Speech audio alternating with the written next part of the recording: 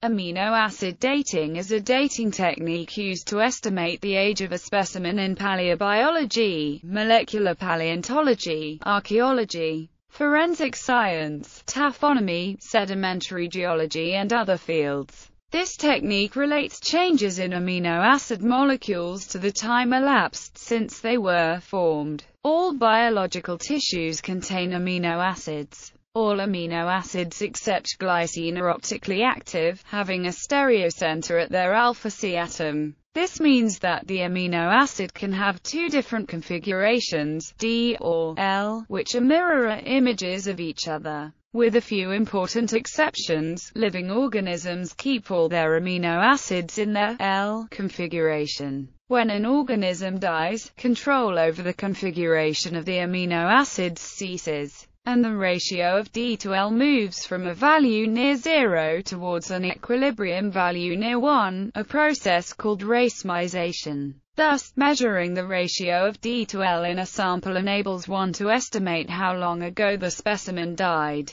Factors affecting racemization. The rate at which racemization proceeds depends on the type of amino acid and on the average temperature, humidity, acidity, and other characteristics of the enclosing matrix. Also, D/L concentration thresholds appear to occur sudden decreases in the rate of racemization. These effects restrict amino acid chronologies to materials with known environmental histories or relative intercomparisons with other dating methods. Temperature and humidity histories of microenvironments are being produced at ever-increasing rates as technologies advance and technologists accumulate data. These are important for amino acid dating because racemization occurs much faster in warm, wet conditions compared to cold, dry conditions. Temperate to cold region studies are much more common than tropical studies, and the steady cold of the ocean floor or the dry interior of bones and shells have contributed most to the accumulation of racemization dating data. As a rule of thumb,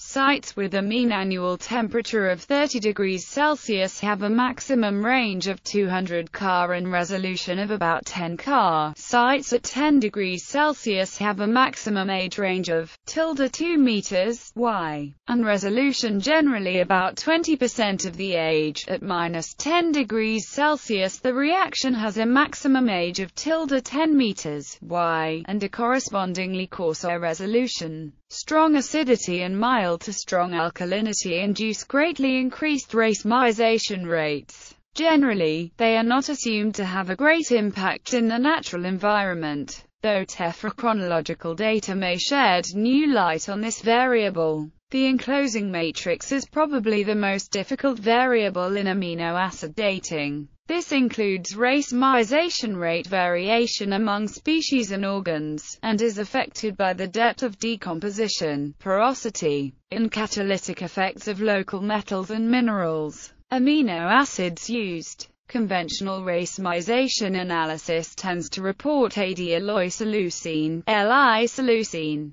This amino acid ratio has the advantages of being relatively easy to measure and being chronologically useful through the quaternary. Reverse phase HPLC techniques can measure up to 9 amino acids useful in geochronology over different time scales on a single chromatogram. In recent years there have been successful efforts to examine intracrystalline amino acids separately as they have been shown to improve results in some cases. Applications. Data from the geochronological analysis of amino acid racemization has been building for 35 years. Archaeology, stratigraphy, oceanography, paleogeography, paleobiology, and paleoclimatology have been particularly affected. Their applications include dating correlation, a relative dating, sedimentation rate analysis, sediment transport studies, conservation paleobiology, taphonomy and time averaging, sea level determinations, and thermal history reconstructions. Paleobiology and archaeology have also been strongly affected. Bone, shell, and sediment studies have contributed much to the paleontological record, including that relating to hominoids. Verification of radiocarbon and other dating techniques by amino acid racemization and vice versa has occurred. The filling in of large probability ranges, such as with radiocarbon reservoir effects, has sometimes been possible. Paleopathology and dietary selection, paleozoography and indigeneity, taxonomy and taphonomy, and DNA viability studies abound.